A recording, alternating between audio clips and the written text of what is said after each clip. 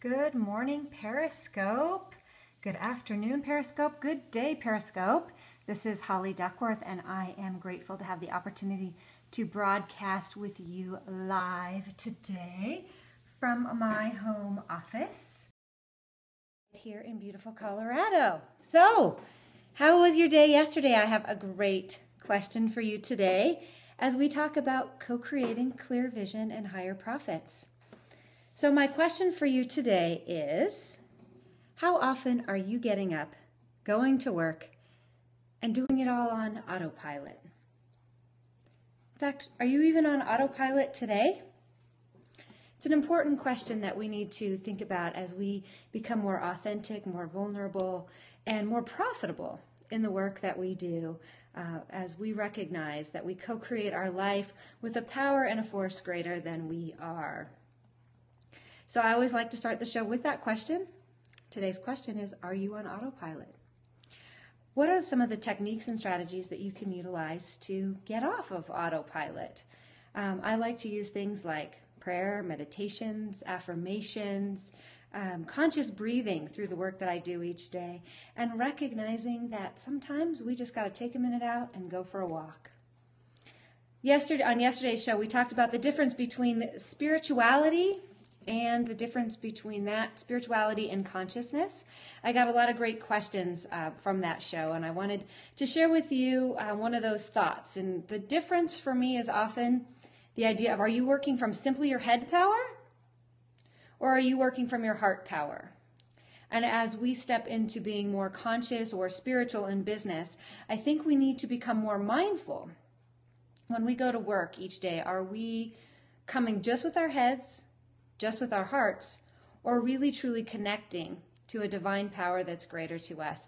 And from that universal truth, doing the work that we do each day. On the show yesterday, I was also reminded that I am in the process of participating in a really great program that gets us out of autopilot each day. And that program is called 31 Days of Kindness. So if you need just a little thing to do each day to shake you out of your autopilot, and you can't just change your route driving to work or switch up your office, change your meeting dates, I would like to invite you to be a part of this with me. It's called hashtag 31 Days of Kindness. It's being hosted by my friends Ryan and Chelsea Avery. We're on day 5, but you could certainly join us today. Each and every day, they've dedicated one little activity that we can do to shift our consciousness in our daily lives and in our work lives. So what I'm doing is I'm taking each one of their 31 tips and doing them specifically at work. Yesterday was day 4, and on day 4 we are invited to shift our consciousness, get out of autopilot by buying somebody a cup of coffee.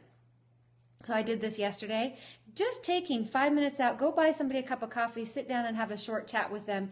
You can get out of autopilot, connect to somebody's hearts. Why do you do the work that you do? What are you doing? And certainly brighten their day just a little bit.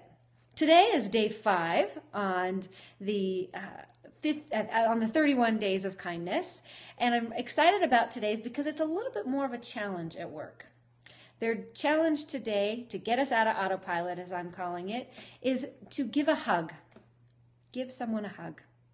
If you're going to be more authentic in the workplace, we need to love our coworkers. And I know that can be a very hard thing to do. There's some days I really don't enjoy having to go to work and tell a coworker something really hard, or a colleague, we're not going to do a project in a specific way. But 31 Days of Kindness, as I challenge myself to get out of autopilot, I'm going to do this hug activity in the workplace today. And obviously, we want to get permission. I don't want the HR people freaking out on me. Oh my God, you can't hug your coworkers.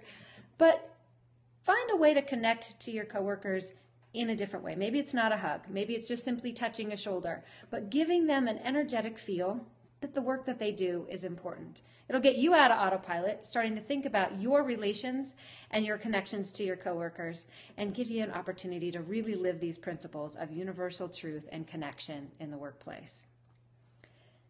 On Periscope, you know how it goes. I like to share my daily meditations or my affirmations with you. And today it's coming from another great quote. I found this quote this morning. I think it's perfect for us today. It is from the Science of Mind textbook by Ernest Holmes. Another great quote by this man, and it says, "Let us feel that our purposes are animated and inspired from on high. And then let us go forth and make our dream come true in the human experience." That is the essence of life. That is the essence of the work that we do. Really getting clear on what inspires you, what calls you forth to do the work that you do, because life is too short and we just don't know when our time might end. So as you do the work you do, be inspired by this Ernest Holmes quote. Find that thing that's just a little out of your reach, that comes from your heart and your mind and says, I have the solution to that. I can make a difference in this. And go forth and make that dream come true. If you are inspired by this idea of spirit at work and authenticity at work, I want you to be a part of my change revolution.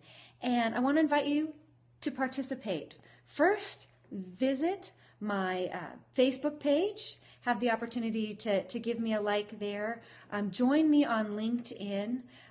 Call me for a short 10-minute consulting on some project that is on your heart. I'd be happy to chat with you.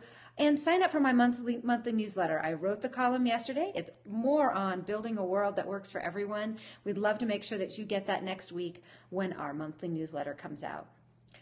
Send me your questions on this topic or other ones so we can talk on a future show. Until then, love and light. I'll see you tomorrow.